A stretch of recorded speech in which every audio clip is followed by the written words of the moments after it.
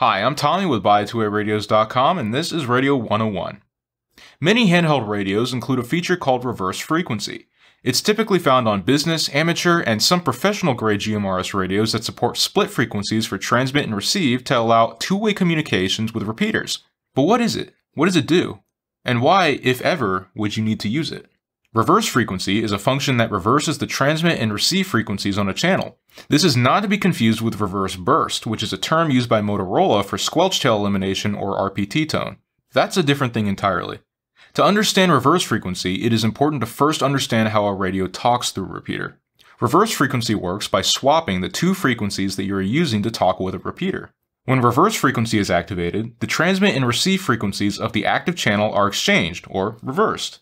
This allows your radio to transmit on the receive frequency and receive on the transmit frequency to the repeater. Why would you want to do this? It can be particularly useful when trying to hear someone who may be attempting to talk through a repeater, but the signal may be too weak for the repeater to pick it up to retransmit it. However, it may be in range for you to pick it up on your radio directly. Let's say another user is attempting to access a local repeater you're using, but their transmission is too weak for the repeater to hear them. This could be due to the operator transmitting on low power, from a poor location, or with too many obstructions between the radio and repeater. There could be issues with the repeater itself, or a combination of things. You know they're out there, they just can't get through. It is important to note that reverse frequency is not the same thing as talk around, which is another feature commonly found on radios that support repeaters, and it is not intended to be a substitute for it.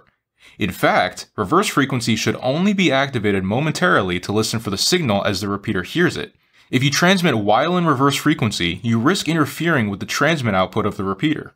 Reverse frequency isn't intended to bypass the repeater in a two-way communication. However, it is useful for checking if you are within simplex range of other operators before activating the talk around feature. If you have any questions or want to know more about two-way radios, please don't hesitate to give us a call, email, or hit us up on our online chat at Buy2ARadios.com.